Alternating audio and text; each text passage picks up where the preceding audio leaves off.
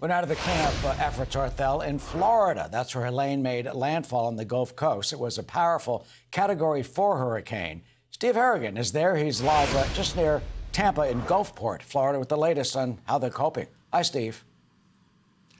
Eric, that death toll now stands at 52, and it really tells you something about the nature of this storm. Almost half of the people killed were in South Carolina. That's hundreds of miles away from where this storm made landfall. Georgia's Governor Kemp, in surveying the footage from above, said it looks like a bomb went off in his state. And as for Florida, we've seen Governor DeSantis really touring the hardest hit areas. He said it's going to be a real challenge, but he promised Floridians will rebuild.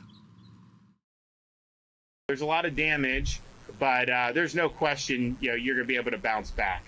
What I saw in Taylor, I saw the ground zero. Even there, as bad as that was, they're going to come back. It's just going to take a lot of grit. Cleanup efforts are underway all around this hard-hit area, but mostly it's people on their own, homeowners or business owners, often working by hand, since hundreds of thousands of people still without electric power. Eric, back to you. All right, Steve in Gulfport, thanks so much. I'm Steve Ducey. I'm Brian Kilmeade. And I'm Ainsley Earhart. And click here to subscribe to the Fox News YouTube page to catch our hottest interviews and most compelling analysis.